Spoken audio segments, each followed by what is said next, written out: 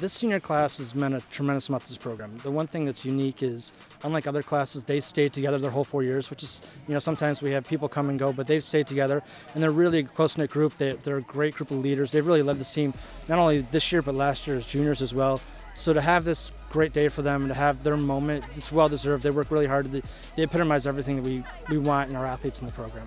So preseason is really tough. We did a lot of really hard workouts, but everyone looked really strong. So today was really exciting coming out and just seeing where everyone is at.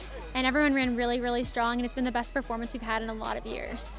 Competing at home is an honor because we don't have that many opportunities for this. That this is our one time of the year to shine in front of our friends, family, and anyone else, any other spectators. It helps motivate us for the race, and just hearing people that we know cheer for us, it just keeps us going and keep moving. Going from here, this next week of training is going to be one of the hardest weeks of the season. So like I was just telling my athletes, it's like today's all well and good, but tomorrow we go right back to work. We're going for a long run tomorrow, and we have a really hard week of training. Our next full meet as a team is 2 weeks from today at Homedale Park, the site of the MAC Championships. So that's really the true beginning of our season. This is kind of almost like puts a cap on our preseason, and now it's time to get to work.